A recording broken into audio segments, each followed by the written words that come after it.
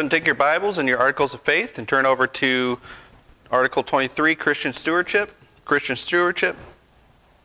We're looking at these first two paragraphs. It says, we believe Christians are not their own, but belong wholly to God. We believe everything we have is not our own, but given to us to use for God's divine purposes. As such, God has commissioned us to be stewards of the things we have given in service to Jesus Christ. We believe as stewards we will either be rewarded or chastised depending on how well we use the resources given to our care and management, both individually and nationally. By extension, together as a church, we believe we are to act together similar as a faithful wife does in managing her husband's household. So previous week, we looked at those, the overall concept of Christian stewardship and the way we should model our lives and the way that we serve the Lord. Not just as Bible students, not just as people who consume knowledge, not just people who just do a set things, but rather modeling their whole life to live after the Lord in service to the Lord. And we've looked at several verses and passages so far, and then we are on Matthew chapter 25. We looked at the first part of that, and then we are going to Matthew chapter 25. And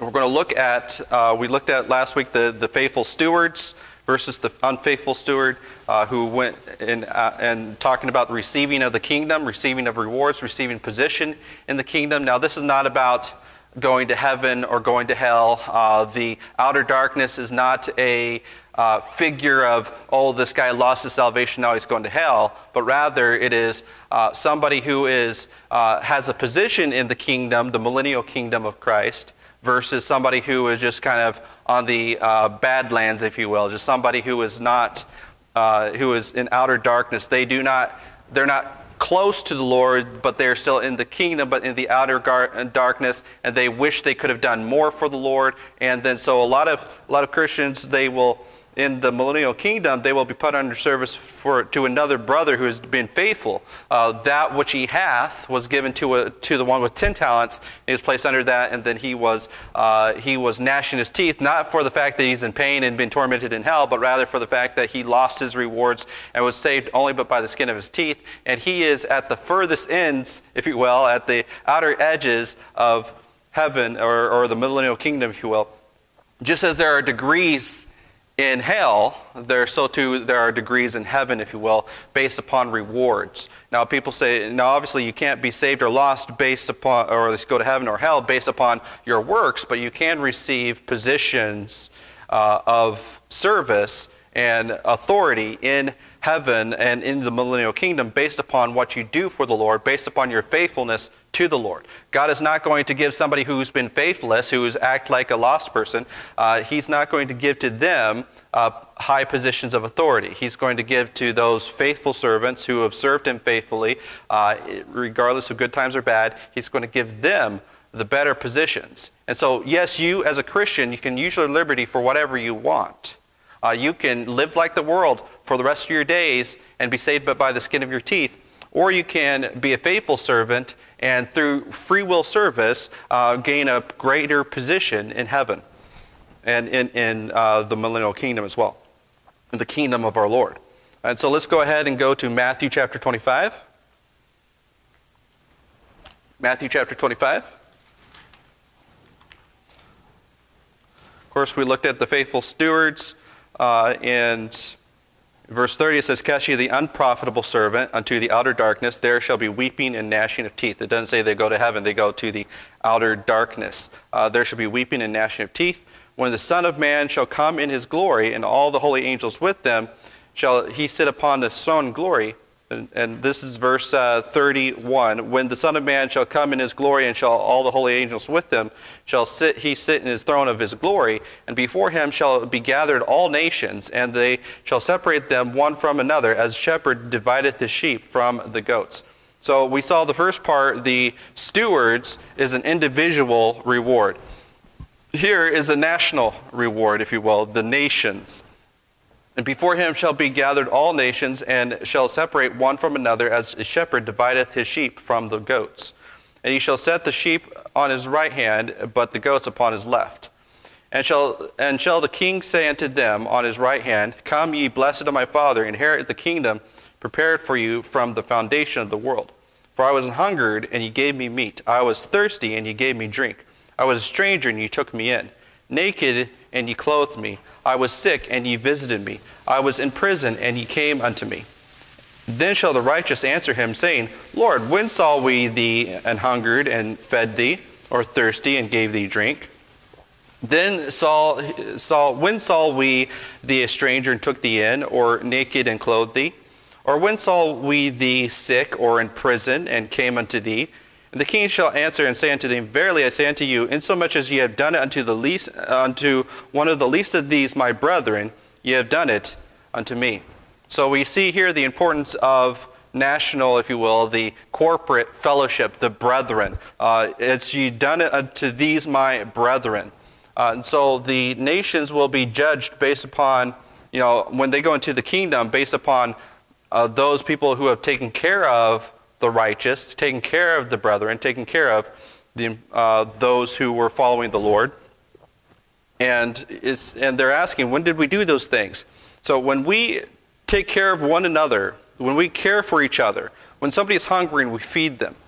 James said, what good does it your brother if you go to them and say, be warmed and filled, when you have within your power to give your brother food and raiment, and yet you say, and you just offer a prayer to them or a word of encouragement, be warmed and filled, but you don't give them those things. What good is it? What good is it? What purpose is it? And here in this passage we see that when the Lord comes again, sits in his kingdom, he's going to judge the nations. He's going to judge the people, not only just about what they did for the Lord, but also he's going to judge them based upon what they did to the brethren.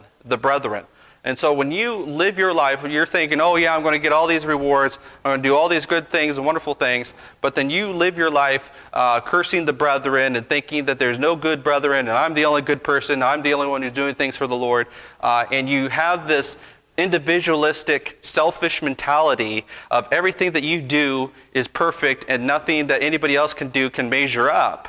And you're measuring and comparing each other by each other, and you're using your resources and things for your own selfish gain, and you're not helping your brethren, then you are not righteous, if you will. You are not correct. You are not doing what the Lord has called you to do. So here we see the individual working for the Lord as a steward, focused on the things of the Lord, doing what God has given you, buying and selling and occupying until he comes. And then here nationally as a group, as a brotherhood, if you will, we are to do for one another, to feed the thirsty, to feed the hungry, and to hold them. And not just for the sake of filling their bellies, but it says here, insomuch as ye have done it unto one of the least of these my brethren. And so a lot of times people say, well, Christian service, they'll take this passage and they say, well, Christian service is not about preaching the gospel, it's not about making sure that people are saved or believers or have the Spirit of Christ within them, but rather they just say, well, because we're all created in the image of God, then we should just go about feeding people, physically fulfilling their stomachs, giving them better quality education, doing all these physical things for them while not worrying about the spiritual. And then here it says, you didn't do it just because for the fact that they're people, but rather just for insomuch as you have done it unto one of the least of these my brethren. See, these are the relationship between believers, not just your relationship with the world. Your relationship with the world is as a steward, buying and selling and getting gain, and you're causing people to be saved. You are bringing people into the fold, if you will. You're causing them to become brothers. And then as you're causing them to become brothers, you then take care of the brotherhood. You have a care for one for another. And so here in this passage, we see the importance of first, obviously there's in chapter 25, we didn't go over the parable about the virgins, the wise and the unwise and so forth. But here we're primarily looking at the stewards, the individual, and then the corporate whole, the brethren, how they relate one to another and how they're taking care of each other. And the righteous stewards are the ones who are not only working for the Lord, but they're also helping the brethren with what they've been given. So the steward with 10 talents, what is he doing with those 10 talents? And how is he being a faithful steward? Not only is he buying, selling, getting gain, and then earning talents for the Lord and earning things for the Lord, he is also caring for those who only have the 1 talent. He's caring for those that don't have what they need to receive. So here we have the nations who have raiment, clothing the naked brethren, who have food, feeding the hungry brethren, and who have drink, giving drink to the thirsty brethren. I was a stranger and you took me in. Even though that we don't know them personally, we know that they're part of the brotherhood, we take them in, we care for them, we give them hospitality, we have hospitality one for another. We honor all men, and in particular the brotherhood. So we say here, then shall he say also unto them on the left hand, depart from me, ye cursed, unto everlasting fire, prepared for the devil and his angels. So there's another type of, if you will, nations, types of nations that look at the brotherhood and they despise them, they hate them. So in the first individualistic stewardship, we see that there are the wise stewards that regardless of how much they were given, they use it for the Lord. They use it for the Lord, and he allows them to determine how they would do those things. But he just wants to, at least even the one with 1 talent, to at the very least give it to somebody else so that they can use it to buy and exchange. And so you should not just hide it in a napkin somewhere and not let it get any value from it. We need to use the things that God has given to us to give value. Even if it is the smallest thing, as even a smile towards another person, that has value. A lot of people say, well, I don't have any talents. Well, a word of prayer, a word of encouragement. Well, I don't really have much of anything, but I have 2 candy bars. I'll give one to another person. that is a type of using what you've been given. You think about a Snickers bar, just a little piece of candy, or even I would say even like maybe a piece of hard candy, the very tiny piece like that, little piece like that. If you give that to a diabetic who needs it, you've saved his life, if you will, because you never know what very little you might have that you actually are a spiritual blessing to somebody. You save somebody's life because they go in diabetic coma, and then you now help that person with just a tiny little piece of thing that you just threw on the back and bottom of your purse. You never thought you were going to have it, and then here it is right there. And that's the way it is with the things that we have. We may not understand the value of what we have, a little smile or a piece of candy, the value that might be to somebody else. We may not even value the words that we say to each other. Every idle word, though, the Bible says, will be judged of the Lord. And now, obviously, we don't want to live our lives like the hard steward, where he's so afraid of using the things of God. Oh no, every idle word that I might say, I better not say anything whatsoever. The true believer, if he closes his mouth, it's going to well up in his mouth. He's going to have to speak. He's going to want to say something. He's going to want to use it. But we understand that there's people so afraid to use the things that God has given to them that they hide it away in a napkin because they think that if they use it wrong way, then they could cause great harm. But the Lord doesn't want you to hide it away. He wants you to use it. It's better value in using what little you have than fearing what might happen if you do. So oftentimes people fear the things that may never come to pass. And God doesn't want us to live that way. Or what shall we say unto the sick or in prison? And when he's, verse 38, when saw we thee a stranger and took thee in, or naked and clothed thee? Or when we saw thee sick? When your brethren are sick and need help, are you there to encourage them? Are you there to heal them? If you have a cure, you want to give them the cure. Just like somebody who is diabetic, like I said, with that hard piece of candy, that's in a sense that's a treatment. That is something to help them. Or in prison, and came unto thee. When somebody is nationally, when they're not, when people look down upon them, but they're suffering for a righteous cause, are you going to run away from them? Are you going to despise them as well? Or are you going to stand with them and stick with them and encourage them in their persecution? and came unto thee. And the king shall answer and say unto them, Verily I say unto you, insomuch as ye have done it unto one of the least of these, my brethren, ye have done it unto me.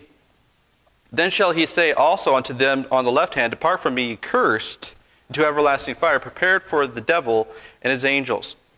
So in the previous passage, of course, we have the individuals with stewards. They're all believers, but one, he chose not to use what God has given to him, and then he lost his reward, saved but by the skin of his teeth, in the furthest reaches of the region in outer darkness, and he's wishing that he had done more. In this passage, we have two groups of people, two groups of nations, if you will, two types of nations. One is a righteous nation. One is a righteous group of people that is doing what they have for each other, taking care of each other. That's the definition of a nation. Basically is a group of people taking care of one another, a governing body, if you will, of people that are of one mind or so. So you can have this as a church, you can have this as a nation, you can have this as a state or a city or a group of people. But here in this passage, I like to see it as a righteous nation versus an unrighteous nation. So you have, in Christendom, you have two types of nations, if you will. The nations of the Lord, who are serving their brethren, taking care of their brethren, doing what they're supposed to be doing. And you have the wicked nations of that call themselves Christians. You have denominations, if you will, denominations of Christians that are not buying and selling and getting gain. They are not, as a corporate whole, doing the things of the Lord. They are more interested in investing in the things of the world, more interested in investing in the things of the devil, and causing division and divisiveness, and trying to cause people to live in wicked lifestyles. And they are spending their time on the physical feeding and not the spiritual feeding. They are doing the things that are not correct. He says here, Prepare for the devil and their angels, for I was a hungered, and you gave me no meat. Just think about this. He's talking about him. The Lord is in the spiritual realm.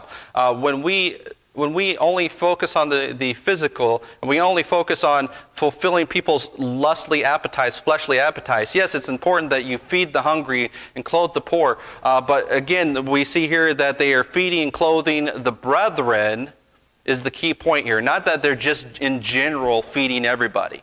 They're feeding the brethren so that the brethren can do the spiritual work that needs to be done. And so, for I was hungered, and ye gave me no meat. You're not feeding, you're not fulfilling the brethren. You're not fulfilling the body of Christ. You're not putting the foundation of the body of Christ. He gave me no drink. You gave me no drink. So you're not helping the body of Christ. I was a stranger, and ye took me not in. Oh, you don't believe in the political atmosphere that we believe in, and so we're not going to treat you as a brother. Oh, you don't believe in the correct doctrines of this and that and the other thing, so we're not going to treat you as a brother. They're always looking for ways to decide on not giving you spiritual meat and drink, not trying to sustain the brotherhood, not taking care of the brotherhood. I was a stranger, and ye took me not in, naked, and ye clothed me not, sick, and in prison, and ye visited me not. A lot of times people think, well, because I do all these things for the physical and for the lost, then I'm going to get all these rewards and I'm going to go to heaven. No, he's talking about me. You did not take care of the brethren. And shall they also answer him and say unto the Lord, when we saw with thee hungry or thirst or stranger or naked or sick or in prison, it did not minister unto thee. So these people, they are saying, when didn't we do these things? Well, I thought we were doing all these things. You know, a lot of times people say, I've given to the poor and I've given all these things, but you didn't give it to the Lord. You didn't do it for the Lord. You did it for the physical satisfaction of somebody's life, but not for the glory of the Lord. And then shall they also answer and say, Lord, when saw we thee a hungered, or a thirst, or a stranger, or naked, or sick, or in prison, and did not minister unto thee? And he shall answer and say unto them, Verily I say unto you, inasmuch as ye did not to one of the least of these, ye did not to me. And these shall go away unto everlasting punishment, but the righteous into life eternal. See, God wants a nation of holy people that are a body to him and caring for him. And caring for one another, caring for the body. That's the type of people he wants in his nation. That's the type of people he will get in his nation. And so here in the in the verses, we can move on to Luke chapter 12. Luke chapter 12.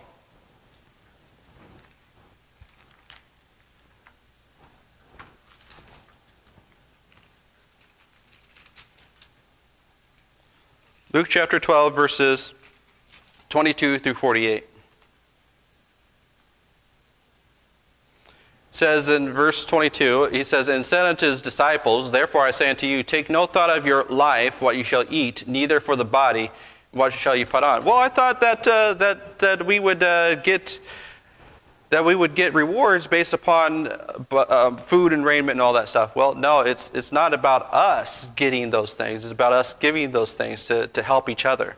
He says, neither for the body and what ye shall put on, for the life is more than the meat, and body is more than the raiment. So if we're comparing Matthew chapter 25 and those verses about food and raiment and being hungry, we need to understand that it is talking more than just the physical food, talking more about than the physical raiment and physical water and stuff, because we understand that food is talking about the bread of life, and then the spiritual water is the water of life, and then the raiment is that white garment. Are you clothing people by feeding them the bread of life? Are you, or at least giving them that righteous garment, that white garment of linen, that spiritual garment of linen, or are you just physically doing it? Are you focusing only on the thought of their life, their physical life,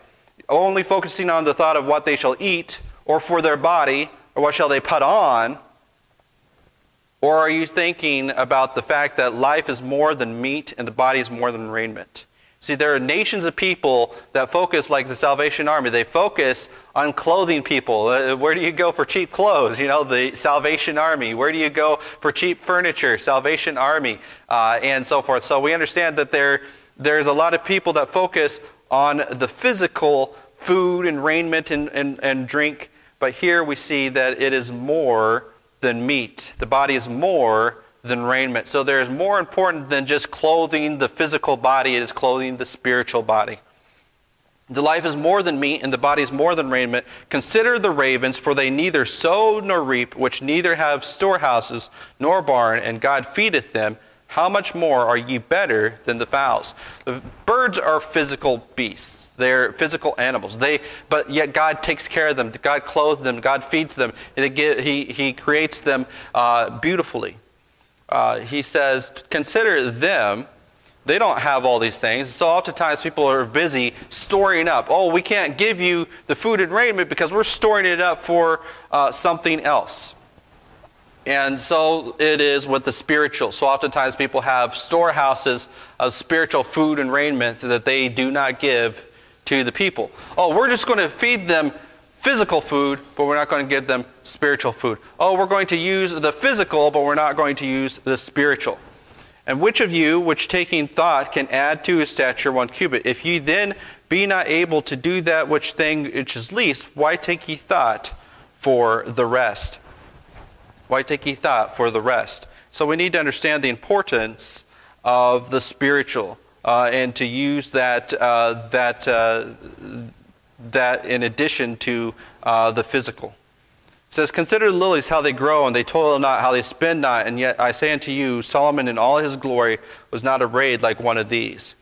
If then God so clothe the grass which is today in the field, and tomorrow is cast into the oven, how much more will he clothe you, O ye of little faith? See, he's talking about the physical things, and he says, how much more important are you, the spiritual? The thing that is, the body that is more than raiment, the body that is more than the physical.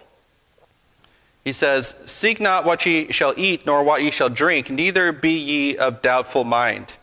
For all these things do the nations of the world seek after, and your Father knoweth that ye have need of those things. So here we see, for all these things do the nations. When Christ comes and judges the nations, and these are the things that the nations are seeking after, food, raiment, and drink. But yet here he says, it's more than that. It's more than that. And you're not supposed to hoard those things. You're supposed to give them out, but also give out the spiritual. Don't hoard the spiritual like the unfaithful servant did. But rather seek ye the kingdom of God. The kingdom of God. So what is the kingdom of God? And all these things shall be added unto you. So you are seeking the kingdom of God. You are seeking the spiritual. You're focusing on the spiritual, not the physical. And then you'll get the food, you'll get the raiment, and your brethren will have those available for all the other brethren, so that if you are hungry, you'll be fed the physical so that you can focus on the spiritual. Are you using your physical treasures so that the brotherhood can focus on the spiritual? Well, yeah, I don't want to give. I'm just going to tell my brethren to be fed and warmed, be filled and warmed, and yet I'm not going to give those things so they can focus on the spiritual. I'm going to just leave those things to myself so that I can hoard them. No, he says, just as you need to not worry about those things. Fear not, little flock, for it is your Father's good pleasure to give you the kingdom.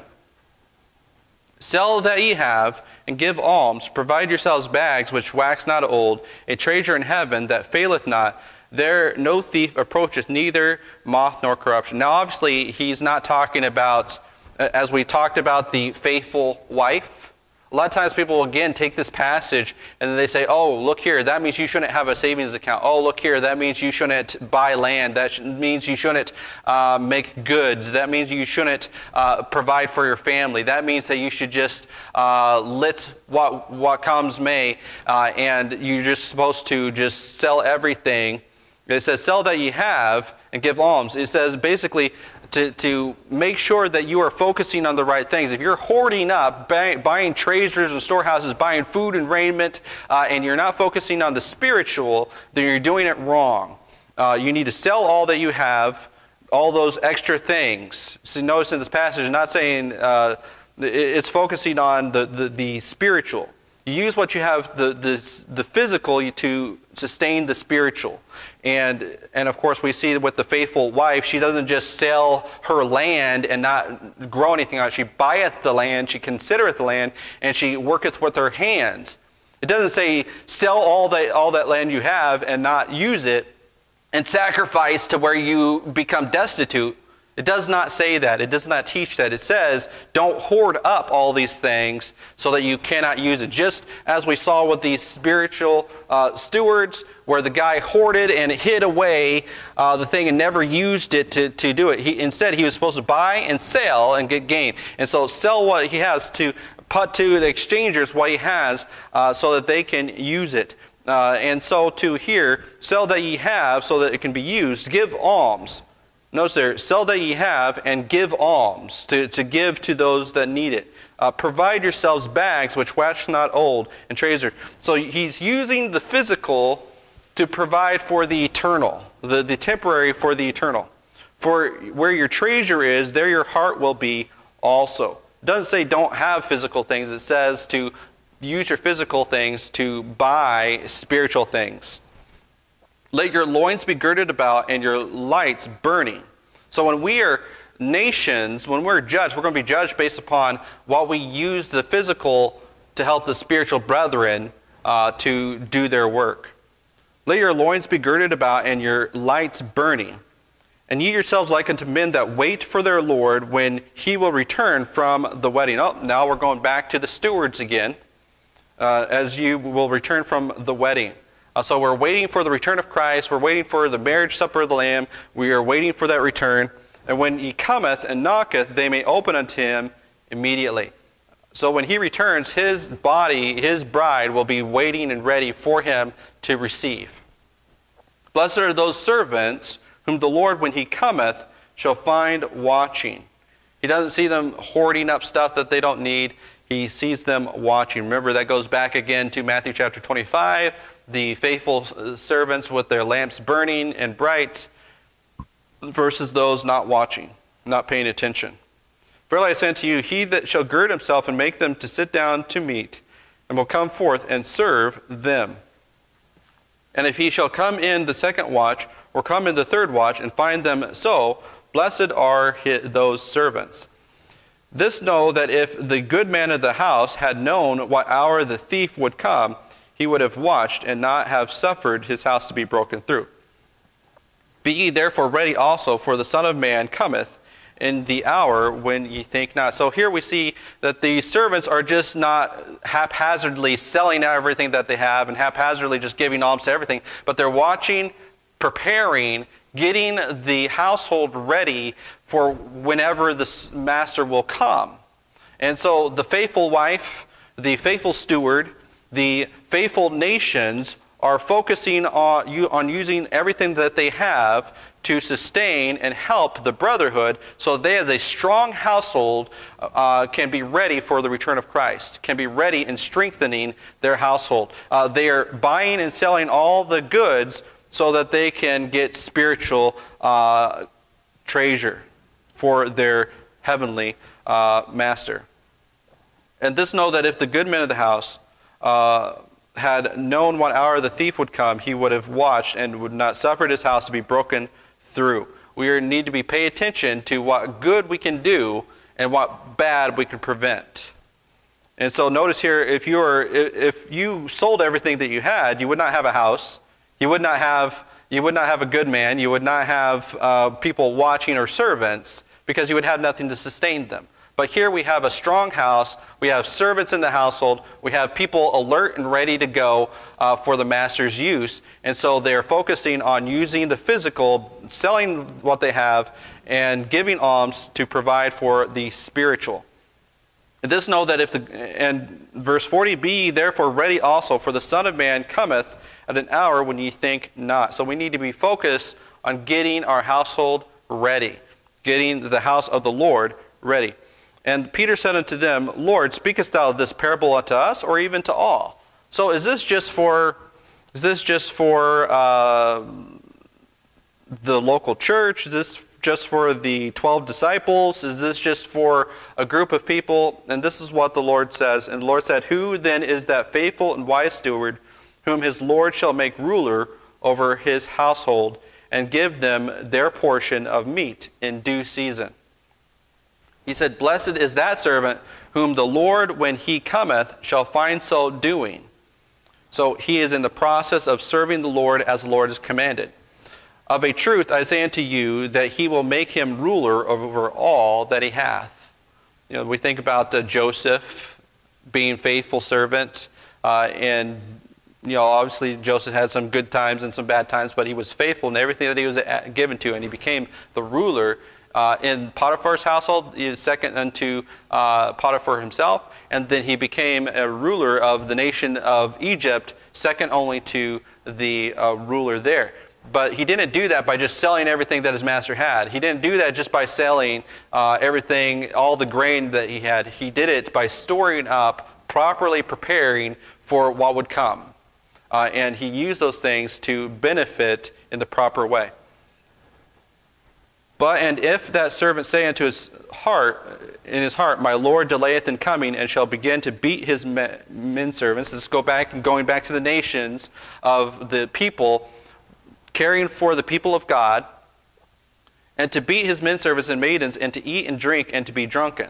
If the nations beat their fellow servants, the denominations of Christians beat their fellow servants and hate them and despise them, it shows their heart, and to eat and drink and to be drunken. And the Lord that servant will come in a day when he looketh not for him, and at an hour when he is not aware. They're so focused on the physical, they're so focused on the not providing for the spiritual, that they are stopped looking for their heavenly master.